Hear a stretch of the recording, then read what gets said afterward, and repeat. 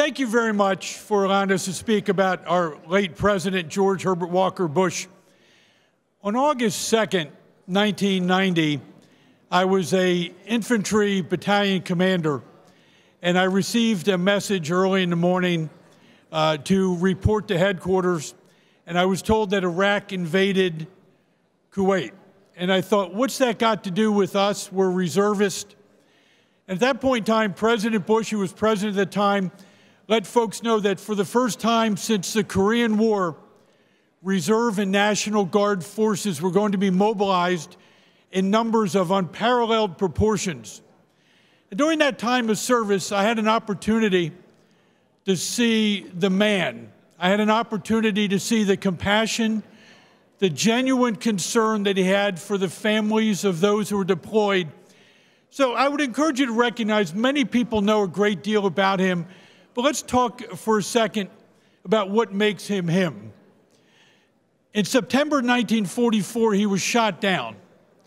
2 of his fellow crew members were killed.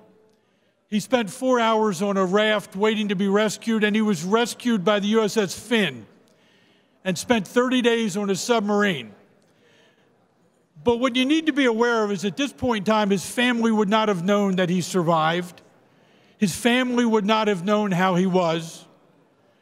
It would have been completely unknown, unlike what we have today, where we have relatively instantaneous communications with forward deployed members of the military. We didn't have that at the time.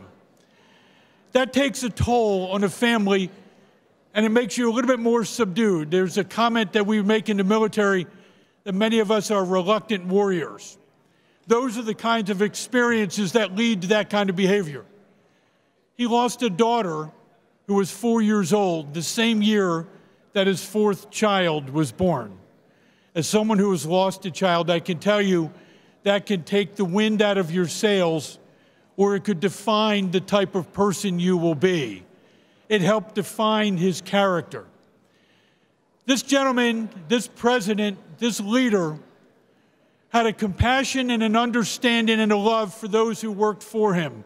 He was the epitome of servant leadership. In the evenings when he would see his Secret Service detail, he made sure they were taken care of, and he knew every one of them by name. He knew their families. He cared about them. So as we celebrate his life, and I'm so thankful for the unanimous resolution that you gave today honoring his life, I would ask that we reflect upon a very great Marine Corps expression that we use when someone leaves us. And it said, I wish, Mr. President, that you have fair winds and following seas. And as a retired Marine Colonel, Mr. President, I salute you.